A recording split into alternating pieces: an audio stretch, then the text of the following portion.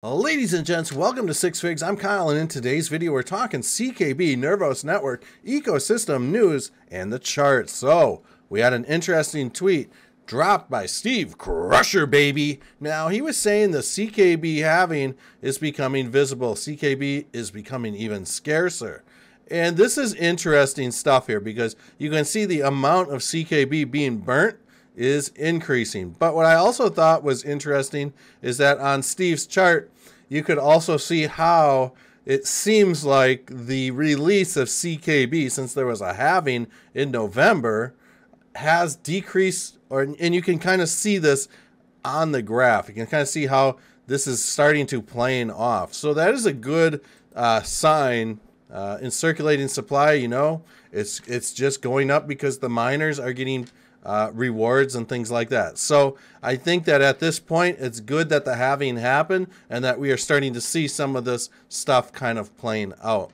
CKB Dev drops some cool stuff. Team CKB is wrapping up 2023 with some updates. They launched a new command line interface for enhanced user experience, added fresh practical examples for using CKB auth, plus a good read on how CKB is gearing up for quantum resistance. Cryptape, folks. I've met a lot of these people. Very smart people at Cryptape. I love them all. But they wrote a very cool article on this quantum resistance stuff and why Sphinx Plus is very like the go-to as far as being quantum resistance, things like that. So basically, security, it's a signature scheme based on hash functions and hash chains designed to withstand attacks from quantum computing. Its utilization of the structure of hash functions makes it challenging for attackers to expedite cracking of the signatures through quantum algos. Simplicity and efficiency in comparison to some complex PQC solutions, Sphinx Plus boasts a relatively straightforward algorithm ensuring efficient implementation. This simplicity is particularly crucial for on-chain scripts running CKBM. So a lot of these on-chain scripts that are running the CKBM, you know, can benefit from this. Obviously, you know, quantum computing is a big-time threat to security. One thing I wanted to kind of point out that I didn't realize had been published was back on December 11th, 2023, CKB and RISC-V Unlocking the Unprecedented Blockchain Programmability article was dropped.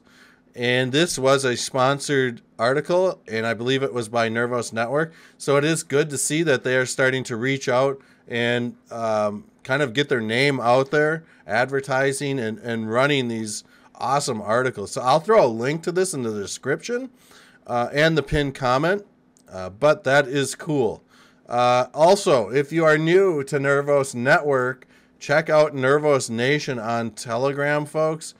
This is like the heart blood of the community. It's kind of where everybody gathers, and it's a great place for you to ask questions, things like that. So a lot of great people in here at Nervos Nation. Big time camaraderie.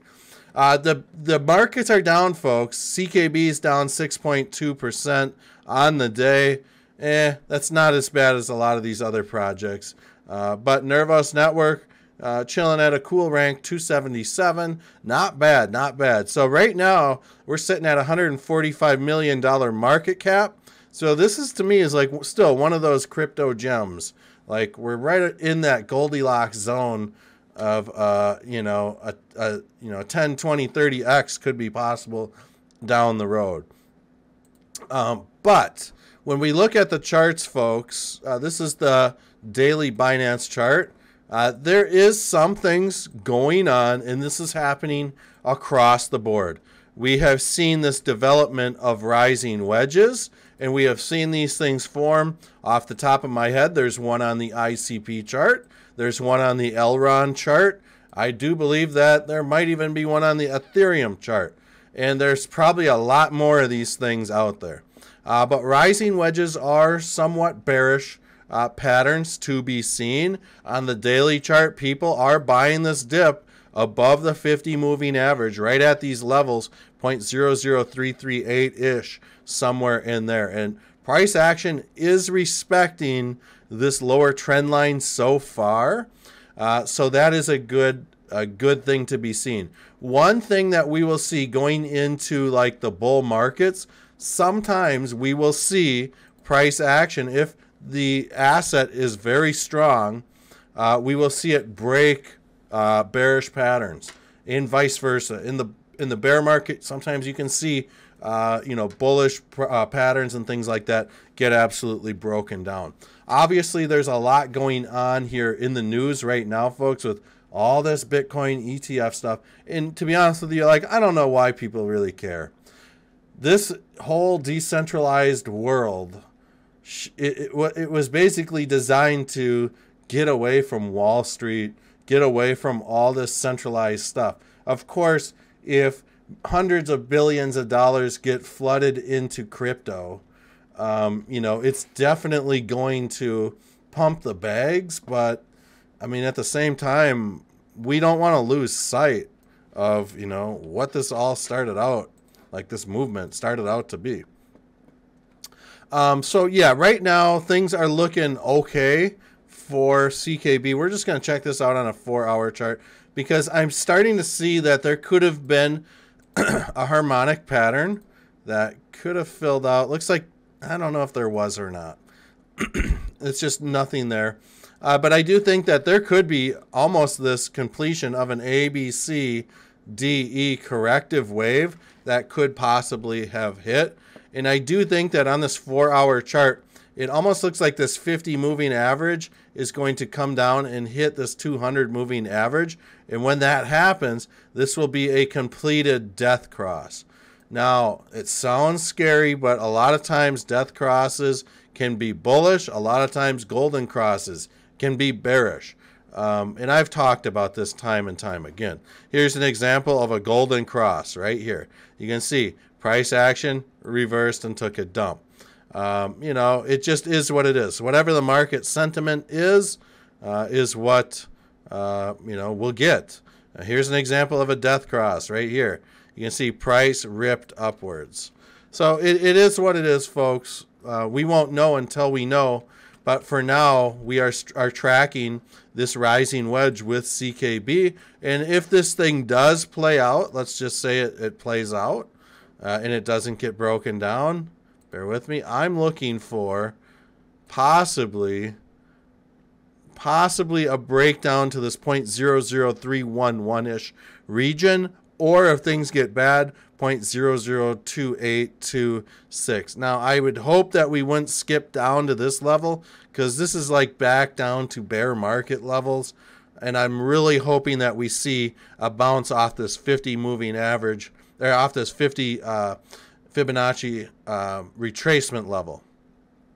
And like I said, if things get real bad, maybe a bounce off the 61.8. But, typically this is a very small pattern. I mean, this pattern is only like a month and a half long, somewhere in there. So it's not going to really produce like crazy moves like we would see like off a 2-year-long pattern that's developing. So I do think that, if we do get the bounce off the 50 or the 61.8, there's some things that we need to, let's just say that this thing comes down to the 61.8. There's some things that we need to be aware of, and that could be a possibility of a head and shoulders pattern or something like that to develop. But right now, if you ask me, there still is a decent shot at maybe some sort of cup and handle to really play out.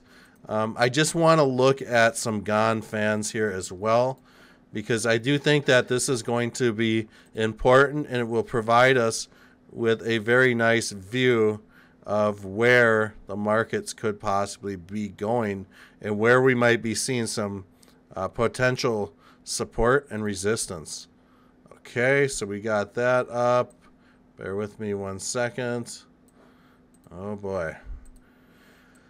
Okay, here we go. So I'm going to throw up a little vertical line right here. There we go. Okay. And this is really interesting stuff, folks, because when we start talking about GAN fans, Like, it really shows us some hidden secrets to the chart. It's just fascinates me. So here we go. And you can see how right now we're already seeing price action just couldn't break through this gone fan. We're going to throw up the bottom one and see what pops up.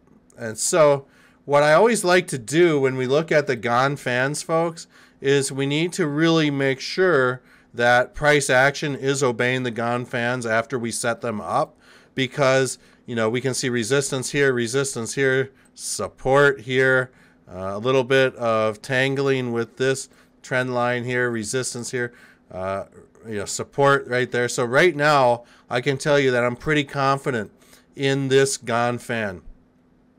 What I would like to see happen here, and this could be what happens, we don't know until we know, but I would like to see a little bit of a bounce and maybe squeeze into this symmetrical triangle trend line area of the gone fans.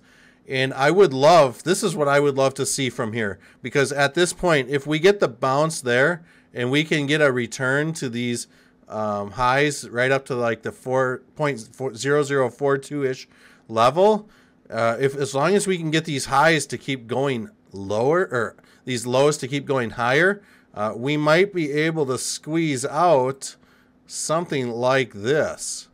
Excuse me, something like this to happen. And we might be able to see an ascending triangle or something like that play out. And then we might be able to see price action start testing some of these higher gone fan lines. But folks, if this thing does break down, be prepared to see a 0.00. Be prepared to see a, excuse me, 0.0031-ish level, 0.003-ish level, especially going into the second, third week of January. But I'm hoping that doesn't happen. I'm hoping once we get this death cross here, that we see a nice little pump to the upside. But we could be seeing something like this play out. Yeah, if I had to guess, this thing's probably going to trade in between 0.0042 and 0.0030 here within the next week or two. We just need to figure out if we get this bounce off the 2-to-1, and if we squeeze or if we go for the possible ascending triangle, or maybe we'll even get some double tops. You never know. At this point, it's just kind of iffy. So I love you guys all. Hope you guys enjoyed this video on CKB. Stay in touch. Let me know in the comments what your thoughts are on the project. Love you guys, and we'll see you on the next video.